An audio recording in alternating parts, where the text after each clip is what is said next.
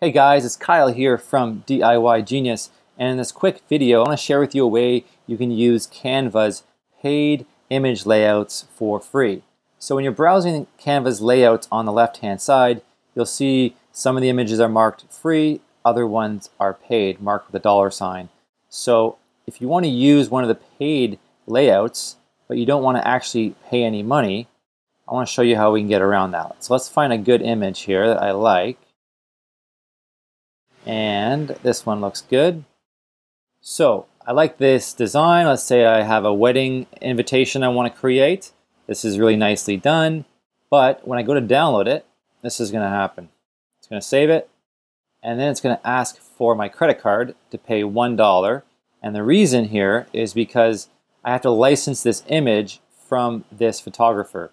So if you don't want to pay for the image, you can delete the design elements that are paid.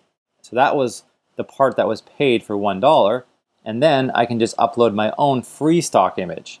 And I'm going to include a link below to a guide to free stock images that you can just download from the web that have Creative Commons licenses, so you don't actually have to pay $1 for an image.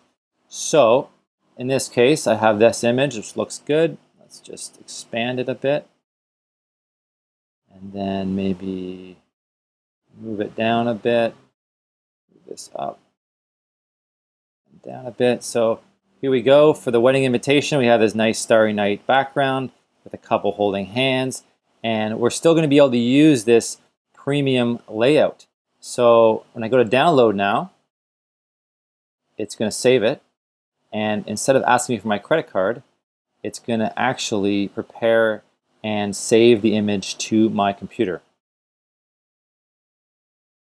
And there we go. Boom, downloaded. So it's really super simple.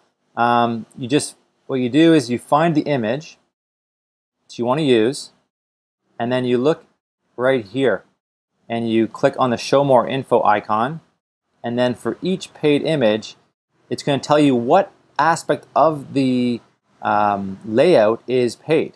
So in this case, there's a design and some other assets that are free, but you're paying $1 for the leaves in the background. So you can use this and use a lot of the Canva paid layouts for free. So give it a try and see how it works for yourself.